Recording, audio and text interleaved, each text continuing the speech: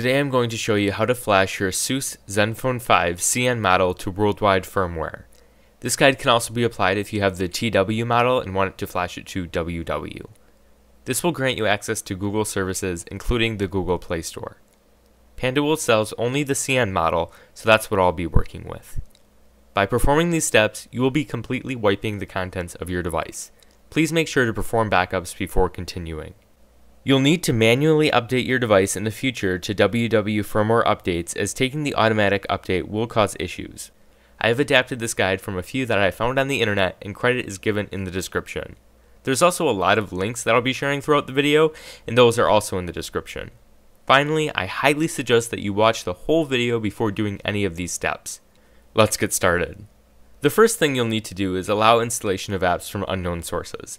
This will allow you to sideload APK files onto your device. To do this, go to Settings, scroll down to Security, and then check Unknown Sources. You may see a warning message, just go ahead and press OK. Now that you've turned unknown app installations on, you'll need to launch the web browser. Go to bit.ly/z5root and press Enter. The root APK file will now download. Once it is finished downloading, install the APK by either tapping the notification or by opening it from the Downloads app. Follow the instructions to install the root app and then launch it. Now make sure to turn off Wi-Fi and cellular data before proceeding. Make sure that Super SU is selected and then press the button to root your Zenfone 5. Once the process completes, you'll need to reboot your device. After rebooting, you should now have root access. You'll also need to download and install ES File Explorer so we can copy a couple of files later. You can download the APK package from bit.ly/ESF Explorer. Open the app after installation. You'll then need to go to the left sidebar, turn Root Explorer on, and change all mount permissions to read-write. After you've completed all of these steps, you'll need to move over to your computer. The first step is to download the correct driver for your Zenfone 5. So open up a web browser and type bit.ly/z5driver. You can then extract the contents and run the installer. If you're using Windows 8 or later, you may receive an error stating that the drivers are not compatible. A quick workaround to this is to right-click on the exe file and troubleshoot compatibility. Then tell the wizard that it ran with Windows 7 and it will prompt you to retry the installer using compatibility settings.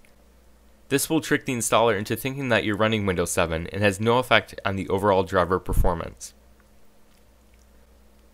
You'll also need to download an ADB installer tool from bit.ly/adb install.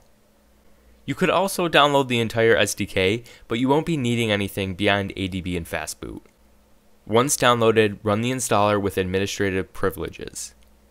Type Y for every question, and then you'll need to go back to your web browser. Now you need to download 2 ROMs of version 1.14.40.50. The first is going to be for your particular phone model.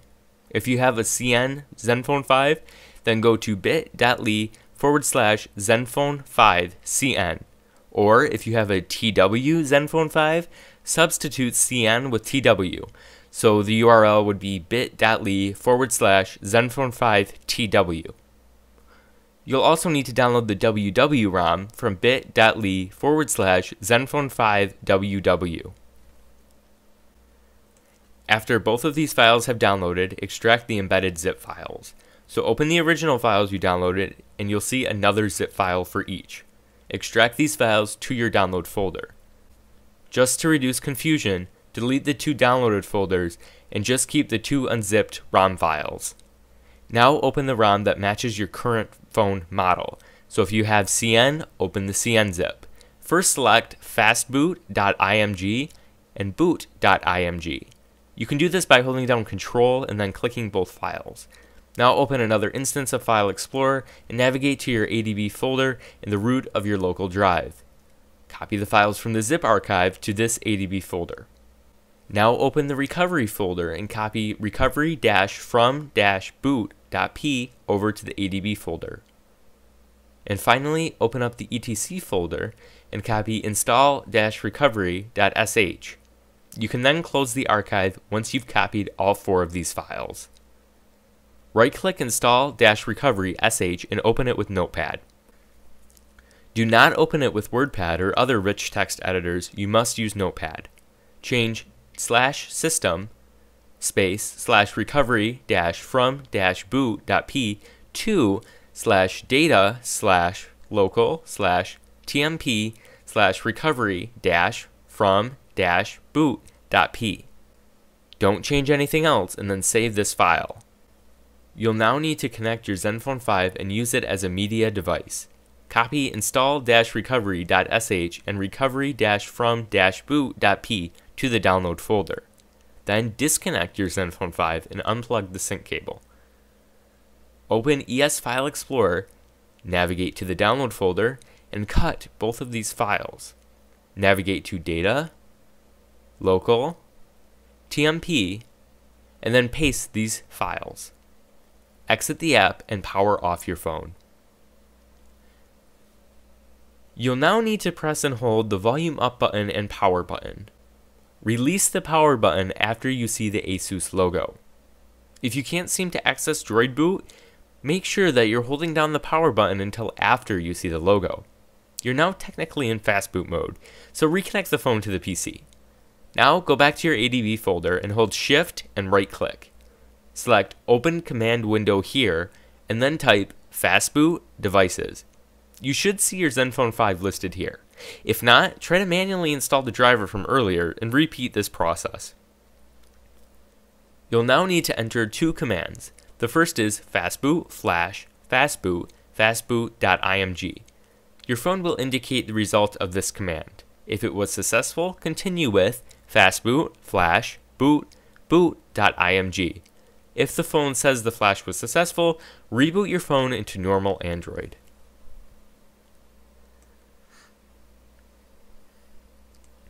Once you're back into Android, type ADB shell and press enter. Then type SU and press enter. Finally, type sh data/local/temp/install-recovery.sh and again press enter. Wait for it to complete and then close the command window. Now turn on airplane mode on your phone to continue. You now need to downgrade your phone to CN 1.14. To do this, you'll need to disconnect your phone and power it off. Once it's fully turned off, you'll need to repeat the steps from just a minute ago. Press and hold the volume up button and the power button until you reach Droid Boot. Now use the volume keys to select recovery and then press the power button to select it. The phone will reboot into stock recovery. You're not done yet though. You'll now need to press and hold the volume down key and then quickly press the volume up key. This will bring you to yet another menu where you'll need to select Apply Update from ADB. Connect the phone to the PC to continue. Copy the cnrom we extracted earlier to the ADB folder and rename it to cnrom.zip, all lowercase. Make sure that you're copying the actual ROM zip and not the file you downloaded with the ROM inside.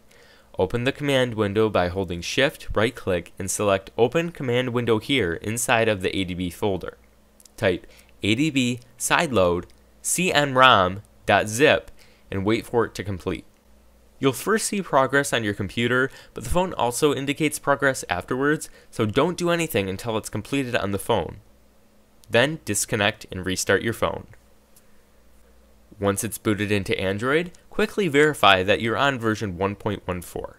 If not, you've done something wrong and should repeat the previous steps. If you are all set though, power the device back off. Once it's completely off, press and hold volume up button and power button until you reach Droid Boot. Now use the volume keys to select recovery and then press the power button to select it. The phone will then reboot into stock recovery. You're not done yet though. You'll now need to press and hold the volume down key and then just quickly press the volume up key. This will bring you to another menu where you'll need to select Apply Update from ADB. Connect the phone to your PC to continue.